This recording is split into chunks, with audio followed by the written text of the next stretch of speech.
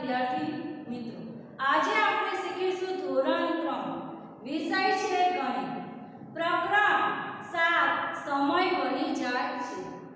તો આપણે ભાગ 6 વિશે વાત કરીશું। તો ભાગ 6 માં આપણે જોઈશું કેલેન્ડરનો જાદુ। અગાઉ ભાગ 5 માં આપણે કેલેન્ડર પરથી પ્રશ્નોના જવાબ શીખી ગયા। હવે આપણે જોઈશું કેલેન્ડરનો જાદુ। તો તમને અહીંયા એક કેલેન્ડર આપ્યું છે કે 2019 ના ફેબ્રુઆરી મહિનાનું કેલેન્ડર આપેલું છે। કયા મહિનાનું આપ્યું છે? 2019 ફેબ્રુઆરી મહિનાનું તમને કેલેન્ડર આપેલું છે। તો આ કેલેન્ડર પરથી આપણે કોઈ પણ એક ચોરસ નક્કી કરવાનો છે। તો જાદુ આપણે જોડવા માટે તમારે 3 સંખ્યાનો એક ચોરસ નક્કી કરવાનો છે। તો આ કેલેન્ડરમાં રવિવારથી લઈને શનિવાર સુધીના વારના નામ છે અને પહેલી તારીખ કયા વારે છે? શુક્રવારે છે।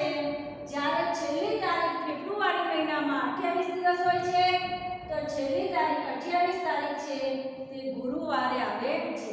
આ કેલેન્ડરની મદદથી આપણે એક જાદુ શીખીશું। તો 3 સંખ્યાનો એક આપણે ચોરસ દોરવાનો છે। શું દોરવાનો? ચોરસ। તો આપણે અહીંયા ચોરસ લઈએ, કયો ચોરસ લઈશું? 5 તારીખથી લઈએ, મંગળવારથી, બરોબર? તો આ ચોરસની ફરતે હું અહીંયા લીટી દોરું છું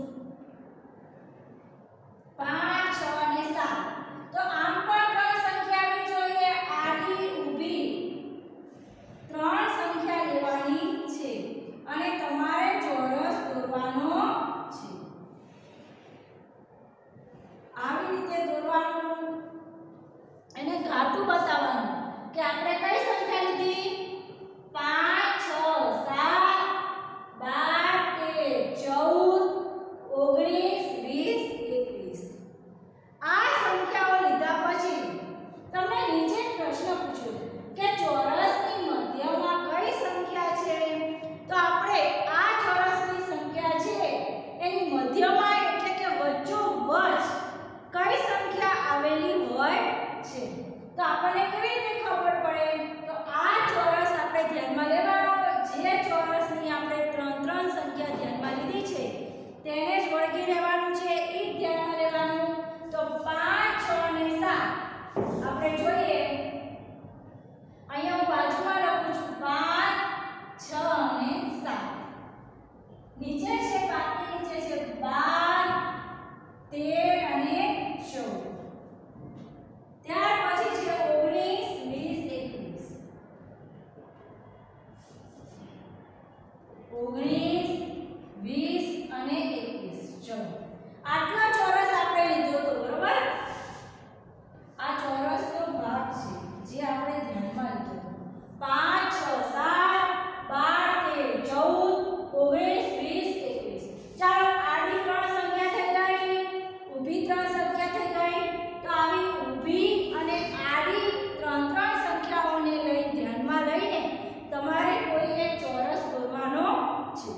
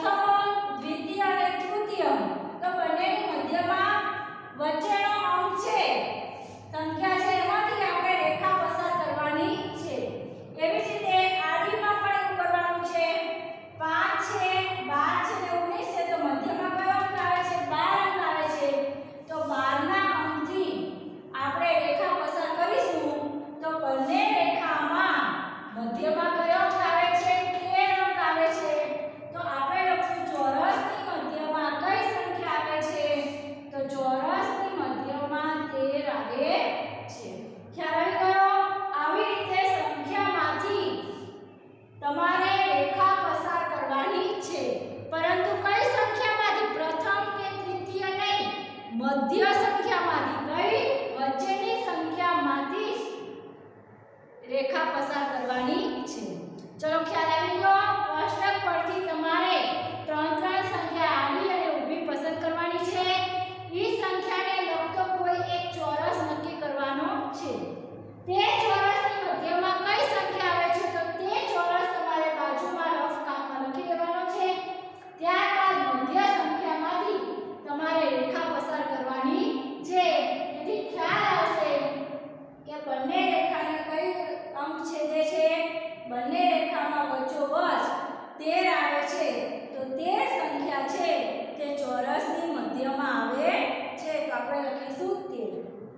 ત્યાર પછી છે કે આ રેખાના મધ્યમાં આવેલી રેખાઓ સંખ્યામાંથી બે રેખા આપણે પસાર કરી, પરંતુ એવી કેટલી રેખાઓ પસાર થઈ શકે છે કે તમે આવી કેટલી રેખાઓ પસાર કરી શકો છો.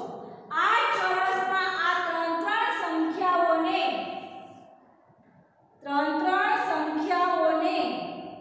જોડતી તમે કેટલી રેખાઓ પસાર કરી શકો છો તે આપણે લખવાનું છે. તો ત્રણ સંખ્યાઓને જોડતી રેખાઓ પહેલા આપણે દોરીશું. ત્રણ જ સંખ્યા આવી જોઈએ. આ ત્રણ સંખ્યામાંથી આપણે કેટલી રેખા પસાર કરી શકીએ છીએ? તો પહેલા તો આપણે ઊભી કરી, આડી કરી. હવે આપણે ત્રીજી રેખા કરીશું ત્રાંસી, કે અહીંથી 7 ને લઈને 13 અને 19 આવી રીતે. ત્યારબાદ લઈશું આપણે 5 થી લઈને 13 અને 21. આવી રીતે આપણે રેખા પસાર કરીએ છીએ. ચાલો બધા અંકમાંથી રેખા પસાર થઈ ગઈ. હા, કે એક રેખા કેટલા સંખ્યાની હોય છે? 3 સંખ્યા આવરી લે છે. એક રેખા છે તે 3 સંખ્યા આવરે છે, તેમ આપણે રેખાઓ પસાર કરી. તો કેટલી રેખાઓ થઈ કુલ? 1 2 3 4 5 6 7 અને 8. કેટલી રેખાઓ આપણે પસાર કરી? તો આ 8 રેખા પસાર કરી આપણે એવું કહી શકીએ નથી, પરંતુ આખી રેખાને આપણે ધ્યાનમાં લેવાના છે કે આ પહેલી રેખા બધી ગણવાની, આવી રીતે ગણવાની. આ પહેલી રેખા, પછી આડી બીજી રેખા, પછી આમ ત્રીજી રેખા અને આમ ચોથી રેખા. આવી રીતે કુલ આપણે કેટલી રેખા પસાર કરી કહેવાય? 4 રેખા પસાર કરી કહેવાય. એટલે કે ત્રણ સંખ્યાઓને આવરી લઈએ તો આપણે કુલ 4 રેખાઓ પસાર કરી શકીએ છીએ. હવે આપણે આ દરેક રેખા પર આવેલા ત્રણ સંખ્યાઓનો સરવાળો કરી એક આપણે જાદુ શીખીશું. આ ત્રણ સંખ્યા છે એનો આપણે જાદુ શીખીશું. તો જોજો વિદ્યાર્થી મિત્રો કેવી રીતે જાદુ થાય છે. તો ત્રણ સંખ્યા તમારે લખવાની છે. એક જ રેખાની 3 સંખ્યા ધ્યાનમાં લેવાની. તો આપણે પહેલી સંખ્યા લઈએ, આપણે જાદુ શીખીએ કે ત્રણ સંખ્યાનો સરવાળો કરતા કેવો જાદુ થાય છે. તો સૌથી પહેલા આપણે લઈશું 5 13 અને 21. આ રેખા છે એમાંથી કઈ સંખ્યા પસાર થાય છે? તો 3 સંખ્યા પસાર થાય છે. ઈ ત્રણેય સંખ્યાનો આપણે સરવાળો કરીશું. તો 5 13 અને 21. તો અહીંયા લખીશું 5 + 13 + 21. ચલો ખ્યાલ આવ્યો. ત્યારબાદ આપણે કોઈ બીજી રેખા લઈશું. કઈ રેખા લઈશું? 6 13 અને 20. તો લખો 6 + 13 + 20. ખ્યાલ આવ્યો. ત્યારબાદ આપણે એના જેવી બીજી કોઈ રેખા લઈએ. 5 વાળી આપણે રેખા લીધી અને 6 13 અને 20 વાળી રેખા લીધી. હવે આપણે કઈ રેખા લઈશું? 7 13 અને 19 વાળી. 7 + 13 + 19, અથવા તમે 19 પણ પહેલા લખી શકો છો. 19 + 13 +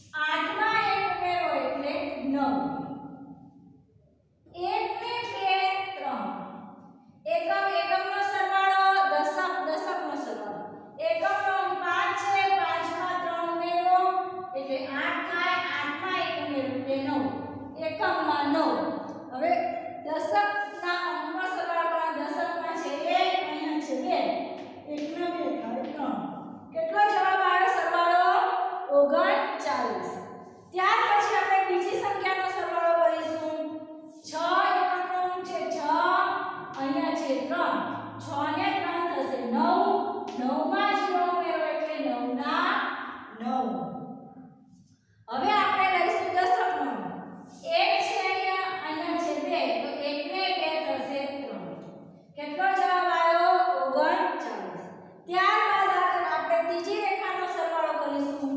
અહીંયા એકમનો અંક છે 7, અહીંયા છે 3. 7 માં 3 ઉમેરીએ એટલે થાય 10, 10 માં 9 ઉમેરીએ એટલે થાય 19, 19 નો 9 વધી પડી 1, 1 માં 1 ઉમેરો એટલે 2, 2 ને 1 3. કેટલો સરવાળો આવ્યો? 39. ત્યાર પછી આપણે ચોથી રેખાનો સરવાળો કરીશું. 12 + 13 + 14. તો એકમનો અંક લઈશું. 2 છે અહીંયા 3 છે અહીંયા 4 છે. 2 માં 3 ઉમેરો એટલે 5 થાય, 5 માં 4 ઉમેરો એટલે 9 થાય. ત્યાર પછી આપણે જોઈશું દશકનો અંક 1, 1 અને 1. 1 માં 1 ઉમેરો એટલે 2, 2 ને 1 3. ચલો થયો ચાલુ. બધી રેખાનો સરવાળો કેવો આવ્યો? 39 આવ્યો. તો દરેક રેખાનો સરવાળો કેવો આવ્યો છે? એક જ સરખો આવ્યો છે, એક જ સમાન આવ્યો. કેવો આવ્યો સરવાળો? સરવાળો એક સમાન છે. કેવું ચાલુ થયું? ખ્યાલ આવ્યો? આપણે સંખ્યા જુદી જુદી લીધી, પરંતુ સરવાળો કેવો આવ્યો? એક જ સમાન આવ્યો, એક જ સરખો આવ્યો. ખ્યાલ આવી ગયો? આવી રીતે તમારે આ કેલેન્ડરમાંથી કોઈ પણ 3 સંખ્યા લેવાની છે અને 3 સંખ્યાને ફરતે તમારે ચોરસ દોરવાનું છે અને આવી રીતે તમારે જાદુ કરવાનું છે. હવે આપણે આ જ કેલેન્ડર પરથી આપણે એક બીજું જાદુ કરીશું કે આ જ કેલેન્ડર પરથી આપણે પહેલા શું ધાર્યું? 5, 6 અને 7 નો ચોરસ લીધો તો હવે આપણે બીજો ચોરસ લઈશું. તો બીજો ચોરસ આપણે કયો લઈશું? હવે આપણે બીજો ચોરસ લઈશું 4, 5 અને 6 નો ચોરસ. કયો લઈશું સંખ્યાનો? 4, 5 અને 6. જો અહીંયા લખું છું 4, 5 અને 6 નો ચોરસ. ચલો 4 ની નીચે કઈ તારીખ છે? 11. તો લખીશું 11. 5 નીચે 12, 6 નીચે 13. 11 નીચે કઈ તારીખ છે? 18.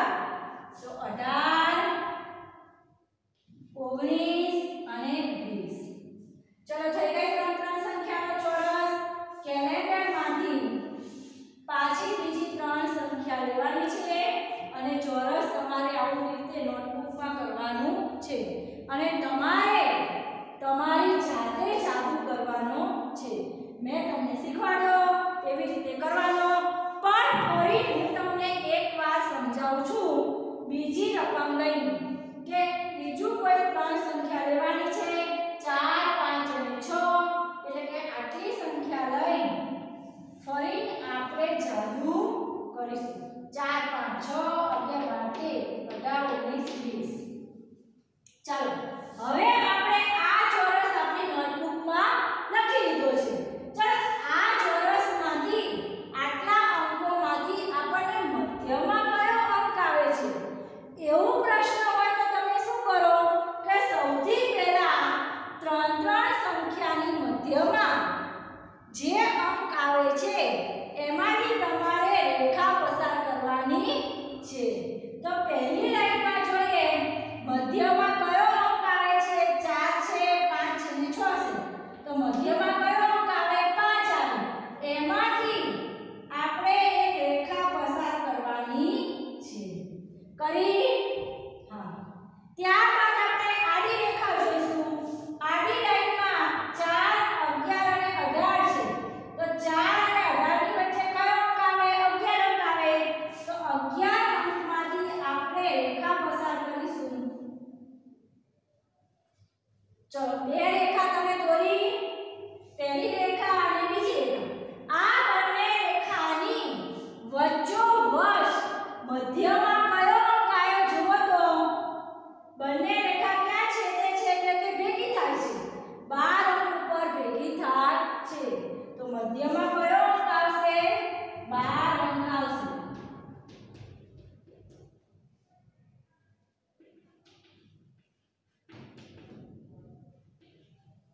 મધ્યમાં કઈ સંખ્યા આવશે? મધ્યમાં 12 સંખ્યા આવશે. કઈ સંખ્યા આવશે? આપણે બે રેખા દોરીએ તો મધ્યમાં કેટલી સંખ્યા આવી? 12 સંખ્યા આવી. ત્યાર પછી આપણે આ ત્રણ સંખ્યામાંથી કેટલી રેખા પસાર કરી શકીએ? આપણે બે રેખા તો પસાર કરી. હવે આપણે ત્રીજી રેખા પસાર કરીશું, આડી રેખા અને આવી રીતે આડી રેખા. એટલે 6, 12 અને 18 ની રેખા, 4, 12 અને 20 ની રેખા. ખ્યાલ આવી ગયો? તો આપણે કુલ કેટલી રેખા પસાર કરી? 1 ને 2, 3 ને 4. તો કુલ રેખા 3 અંકમાંથી કુલ કેટલી રેખા પસાર થાય છે? તો 4 રેખાઓ પસાર થાય છે. 3 અંકમાંથી કુલ 4 રેખાઓ પસાર થાય છે.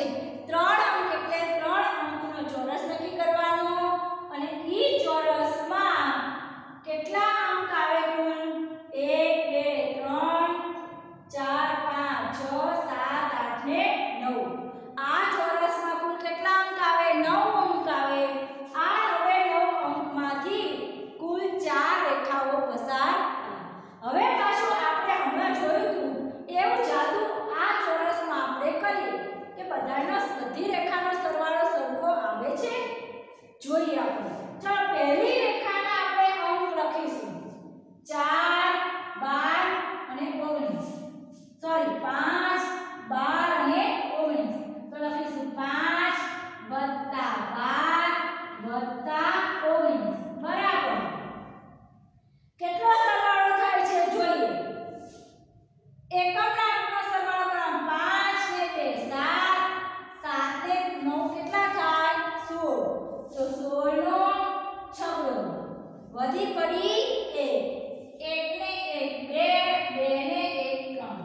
કેટલો સરવાળો આવ્યો? 36.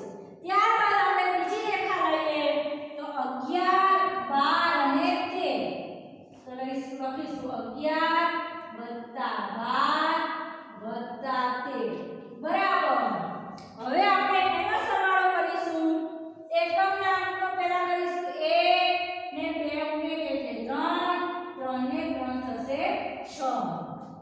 ત્યાર પછી દશકના અંકનો લઈશું 1, 2 અને 3. કેટલો થયો? એનો પણ 36 સરવાળો થયો. ત્યાર પછી આપણે ત્રીજી રેખા લખીશું 6, 12 અને 18. 6 + 12 + 18 બરાબર. હવે આપણે સરવાળો કરીશું. 6 માં 2 ઉમેરો એટલે થાય 8, 8 માં 8 ઉમેરો એટલે 16. 16 નો છગડો વધી પડી 1, 1 માં 1 ઉમેરો એટલે 2, 2 માં 1 ઉમેરો એટલે 3. અહીંયા આવશે 3. 3 રેખાનો સરવાળો કર્યો. ત્યાર પછી આપણે ચોથી રેખાનો સરવાળો કરીશું 4, 12 અને 20. તો લખીશું 4 + 12 + 20 બરાબર. ચાલો કરીશું. 4 માં 2 ઉમેરો એટલે કેટલા થશે? 6. દશકનો અંક લખીશું 1 અને 2 ઉમેરીએ એટલે 3. ચાલો ચારે ચાર રેખાનો સરવાળો કેટલો આવ્યો? 36 આવ્યો. આવ્યો એક સરખો?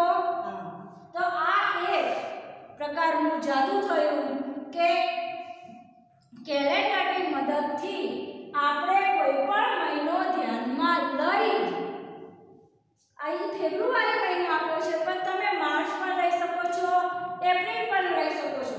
આવી રીતે તમે કોઈ પણ મહિનો ધ્યાનમાં લઈ એમાંથી 3 સંખ્યાનું એક ચોરસ પસંદ કરી તમે આવું જાદુ તમારી નોટબુકમાં પણ કરી શકો. તમે કરશો તો તમને ખ્યાલ આવશે કે ચોરસની મધ્યમાં કયો અંક આવે છે અને આ અંકમાંથી તમે કેટલી રેખાઓ પસાર કરી શકો છો અને તે રેખાઓમાંથી દરેક રેખાનો સરવાળો એક સરખો આવે છે કે નહીં આવતો તે તમે નક્કી કરી શકો. આ એક પ્રકારની રમત થઈ.